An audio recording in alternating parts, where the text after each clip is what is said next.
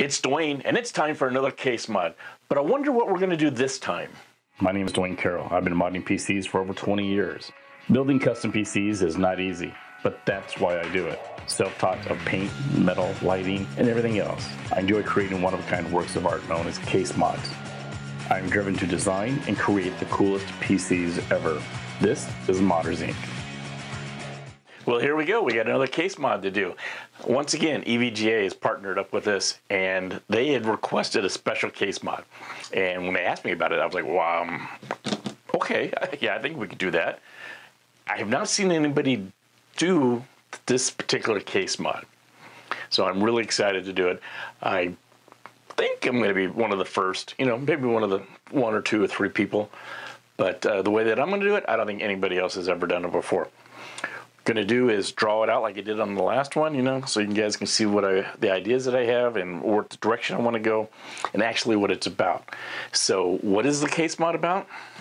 Well, I think everybody knows because he lives at the bottom of the ocean in a pineapple. Yeah, that's right. It's SpongeBob, right?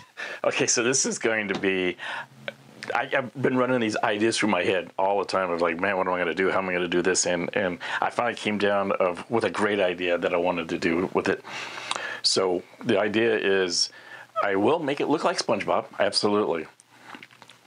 But I will not be able to make him stand on his feet because, of course, the case is going to be top-heavy and stuff. So he would just be sitting down with his feet out to one side, and I'll have his arms under the side. So 3/4 of the case, it'll look like SpongeBob. On the back side, right, it's going to be, of course, SpongeBob, but you're going to have the window in the back, and you'll be able to see all the hardware on the inside. And, of course, they're going to make the inside look like SpongeBob as well. Not like the inside of SpongeBob, but you get the idea. So what am I going to use to create SpongeBob? Well, not exactly sponge. I mean, I could go to the store and buy a bunch of them, but I'm not going to do that. I am going to use EVGA foam. So EVGA foam is the same stuff that the cosplayers use. I picked that for a couple of reasons. As I tried to spray foam stuff, too brittle, didn't get the right texture. This is definitely more dense. I can layer it. I can really shape it really good and use my Dremel and stuff and get all the designs I think I really can get out of this. Plus, it is flexible and durable.